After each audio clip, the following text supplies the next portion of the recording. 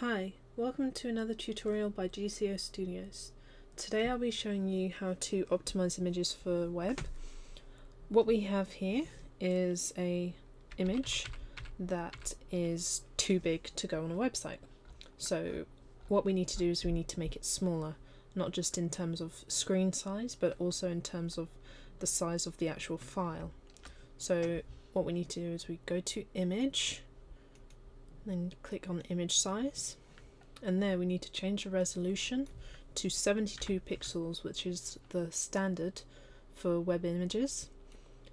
And then, because on the particular website this will be going on, we will change it to 500 width pixels.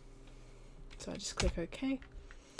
And now, as you can see, it's 100%, but it's also a lot smaller now, and it will fit a lot nicer on the website. So now we go to File, Save for Web. It's 52 kilobytes, so it will be pretty quick to download, which is great. And then we just click Save. And then here we go to Desktop and just call it something, web image.